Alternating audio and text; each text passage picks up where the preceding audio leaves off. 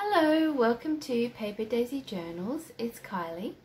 This video is a flip through of a Shabby Chic junk journal, and I have called her Roseline because she has lots of roses and was inspired by some extra things that Gabriella put in an order from Penny and Rose Papery, and it just blossomed from there.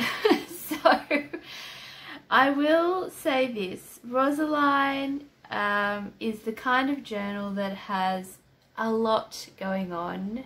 I was in a transition phase of moving into my craft room, yay, which involved quite a lot of rearranging of the house.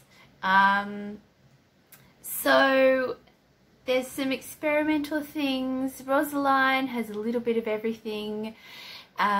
She sort of matches mostly but not completely, and I actually kind of like how she's turned out in that regard. So without further ado, let's start the flip through. So the cover, the size is A5 sized, and with a 5cm or 2-inch spine. There are 4 signatures. I will come back to the cover in a minute because there are lots of layers. This is the spine, so a little bit of experimental button usage, and I think you can see what I mean by perfectly imperfect, maybe is a way of describing Roseline. We have the beautiful red roses. This is antique fabric on the spine here and on the cover and inside the journal. This pocket is also antique fabric. So a pocket stitched on the back. It's a fairly large size pocket with some tea-stained vintage cotton lace and a beautiful little glass vintage button. I'm not sure if you can see the little flowers on there, but just a beautiful detail. Very time-worn fabric from the 1800s, so like very old.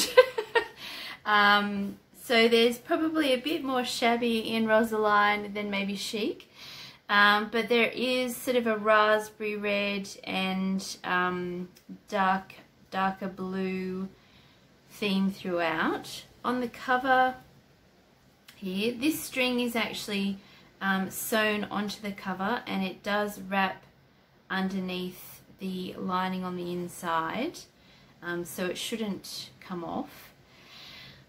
A vintage cigarette card, and this piece of fabric was from Gabriella and kind of started this whole journal off, and that's actually a little pocket as well. So I've hand sewn that piece of fabric on to an envelope that I also got from Gabriella. This is some beautiful bobbin lace down the bottom. This is also a tuck spot here at the back of the envelope, and more of that fabric that I have machine stitched and hand stitched on. One of my favorite cards. This is vintage and hand painted onto a piece of plastic, but the colors matched beautifully. There's even a little bit of glitter left stuck on there. It was a Christmas card. There is a little poem on the inside there. It will be hard to part with, but as you can see, the colors were perfect for this journal. And creating something is all about letting go, really. Letting go of your inhibitions to initially create, and then letting go of your creation. So there's a lot of letting go in making something. Antique fabric pocket, that's the same fabric I used on the spine with more of that bobbin lace.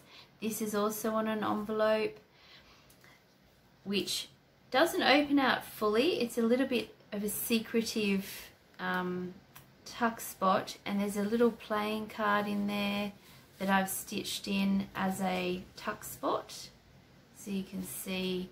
And this whole part here is also a little bit of a tuck spot. That flips up, and this is Roseline here, and that is in a vintage photo holder from France, and it's a beautiful raspberry red colour. That is actually blank, so you can write on the back of it, but you can also replace this as well with a photo of yourself or someone that features in your journal, a loved one, a family photo. So that's quite versatile there. That opens up just very carefully because I have machine stitched that on, and it does weaken vintage paper. So even though Roseline looks quite robust, there's some delicacy there. This is a big pocket here, a cross-stitched pattern with a rose, and that was taken from a beautiful tablecloth. Some more of that tea-stained lace, and all of that closes up and is tied with this twine. It's a light beige colour, and for twine fairly soft. I have then, the closure is a beautiful silk ribbon. But before I open Roseline, I'm just going to show you all of her beads and glass buttons at the back here. There's a beautiful bead with a little rose inside it, glass beads, these are all glass. Another button, some antique beads as well, but my favourite would have to be this little heart-shaped blue button. It is glass, but there are little flowers around the edge. Hopefully you can see that. Whoever purchases Roseline will be able to see how beautiful these little details are. They don't always come up on the video, unfortunately. I am actually filming in natural light in the daytime now because I'm in my craft room, so it is a little bit different. Hopefully more things show up. So lots of, Roseline likes a bit of frou-frou. There's no holding back with this gal. It's all or nothing. So we've got double closure. She's quite heavy as well. She's not a light woman. Antique fabric tag, and I just absolutely love that pattern, and the teal with the raspberry is one of my favorite color combinations in antique fabric. That's also antique fabric lining. It's very time worn. I think it's had multiple lives, so if you're not into vintage fabric that is time worn, this is probably not the journal for you. Large lace pocket that I've hand stitched in. The envelope theme continues in Roseline. She does like writing. That is a wax seal with a little bird and a letter stuck on there. Some washi tape just to reinforce it. That's part of a gorgeous French folded letter with the original stamp. And I just love the writing and the paper. A modern fabric pocket hand stitched on with that gorgeous fabric ruffled there, and that is a little red glass button with tiny flowers on it as well. This is a French ledger tag. It's a printable in my Etsy shop, and that's one of the original ones that I've collaged there. Tea stained paper throughout. This is a little cluster with a real flower and a fussy cut butterfly on some old book page, exercise book page, or school book page I should say. This is a pocket along here, quite delicate, with a little cluster. That is a die cut image from an Edith Holden book, and I have just stuck it on there for an element of interest, but you can definitely use the pocket in front. Roseline, as I said, there's a little bit of everything going on in here, but these colours match, and I just love these vintage book pages. And the story is so cute, Jim and Mary. If you are the same age as my mum, you will remember, possibly remember these books in school. That is a really sweet beaded dangle. That little red heart is a vintage glass bead from France, and that is also a glass bead on a lace ruffle, and the lace is from Blue Linen Cottage. I will link, I'll link Gabriella's Instagram account and any shops that I mention in the description. That is that blue button and the beads for the signature strings there. I've gone a bit crazy this time with all of the beads and buttons because I'm becoming a little bit obsessed with the jingly sound. If it's not for you, by all means, you can actually cut them off and just have the signature strings and repurpose these in a craft project. So that is an option if you're not into the overload. A little cluster here with some raspberry floral fabric, a little thing I got from some nylon lace and use as a gargle, I'm guessing is some pharmacy ephemera. It is a 5-hole signature stitch too, so the pages are very secure. A little cluster. This is one of my favourite trims, vintage trims, little teapots on that white, well, it's sort of an ivory thread on the blue background. Is just so pretty. So that is a tuck spot there. This is an old die cut, and that is on a little pocket there. Gorgeous lace pocket, and that's some more antique fabric on a nice big journaling tag. And I just love how you can see the fabric tag through the lace pocket. And we're on the other side of that letter and envelope. A beautiful fussy cut butterfly on a lightly tea stained paper doily.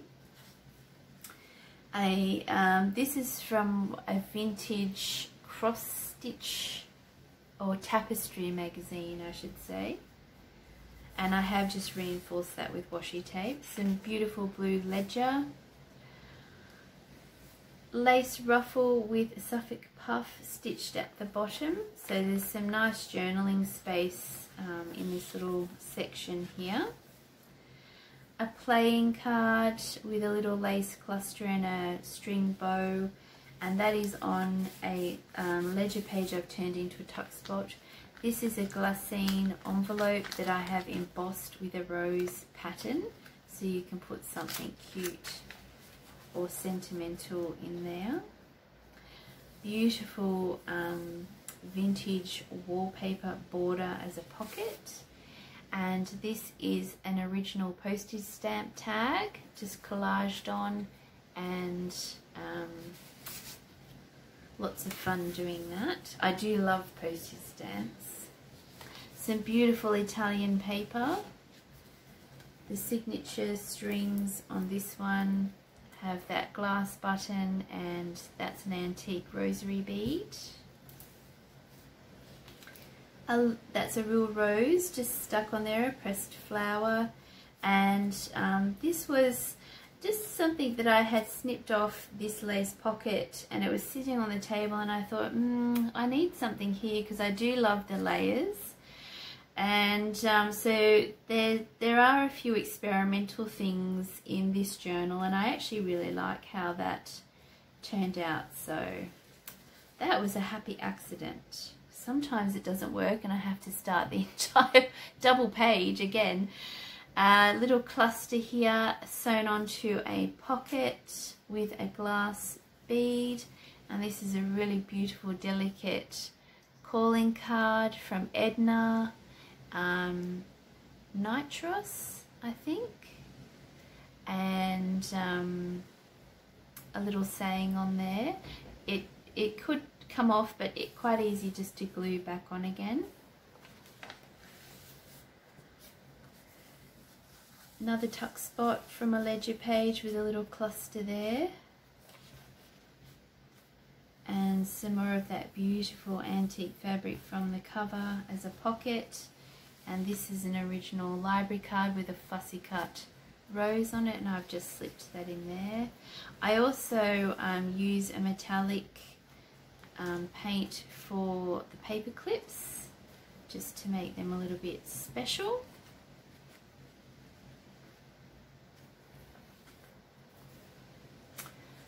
A tab there with a little rose charm. And that's a piece of embroidery from a doily that I have just stuck on there, and that's a German die cut scrap, a fussy cut butterfly on some baking paper, tea stained baking paper. I just love that cheeky smile. That's from a French theatre magazine, and it has a beautiful rose. The wax seal there also has a rose on it, one of my favourite wax seal stamps, and that I just love that. Everything is just so beautifully, the typography from France is just outstanding, second to none really. Some more of that book page, an envelope hanky, and I've just pinned that this time instead of sewing it because I think it just looks better and more finished. So that's a nice big pocket in there, and there's also a pocket at the back as well, so lots of space for holding special things. I do have a thing for hankies. Look at that little embroidery there, so dainty and sweet. Every time I use one, interestingly, I start looking for more. It's like, oh my gosh, I've used one, I need to replace it with 5.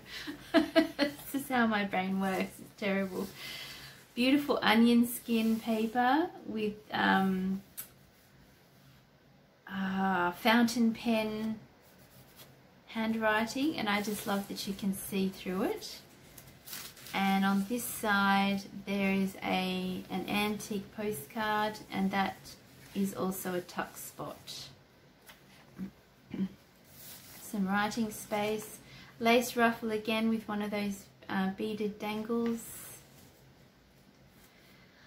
antique fabric pocket with a little cluster, and this is a crinoline girl that is cross-stitched from a doily, and this is also a printable in my Etsy shop, the blue linen cottage printable.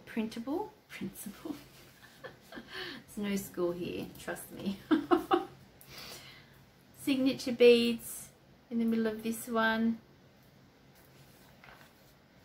This is another crinoline girl, probably one of my favorites, and that is also part of the pink printable that I have in my Etsy shop.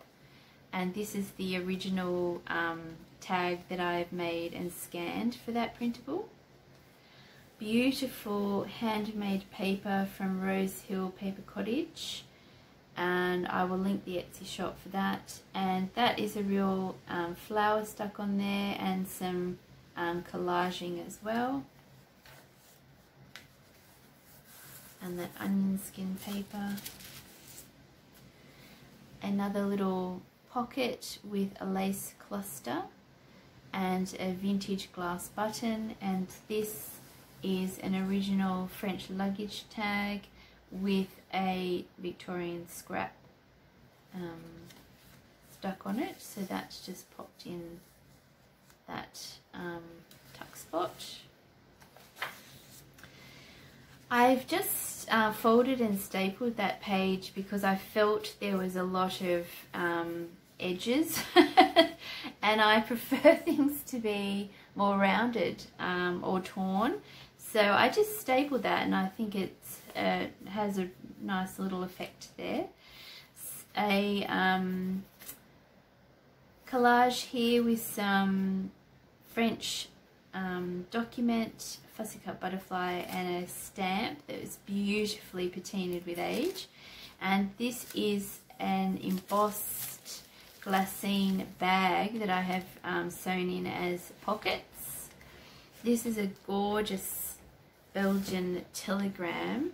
I just love the image of those women. This is the original one in here, and when you have a look, you can just see their feet on the grass. This is where I like to do layering. So journals might seem haphazard, but often the creator has gone into great lengths to sort of layer things so little bits peek out, and that's probably one of my favorite layered parts. This is a Stamperia rice paper, and I've just made it into a pocket.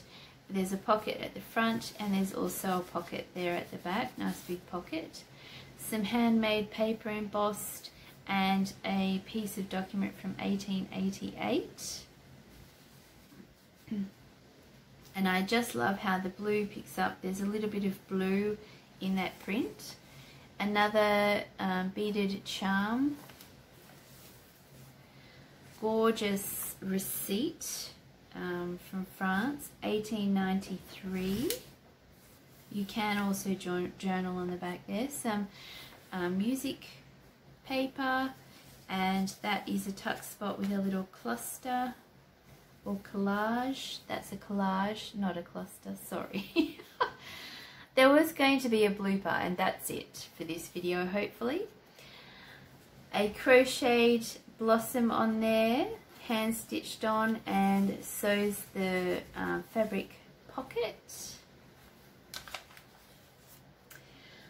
This is a piece of ledger, or a ledger page, and I stuck this piece of French document because it had a gorgeous signature on it, and then I decided to put a pressed rose. That's a little miniature rose. And I was looking for a third thing to add to this collage, because you typically collage in 3s, 5s, 7s and 9s.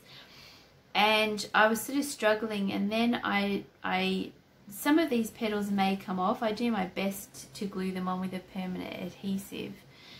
And a couple of petals came off, and I thought, oh no, it's falling apart already. And then I realised, well, actually they look quite pretty stuck there, so that's another happy accident. It's 2 happy accidents in this journal. A tuck spot there with a little collage, original French postage stamp. And this is from that that magazine, the theatre magazine, further back in the journal. And I just love the rose and the writing. Yvette Gilbert, I think, is the woman who is on the front cover. This is the beads and button for this signature. That is also a tuck spot that goes all the way down.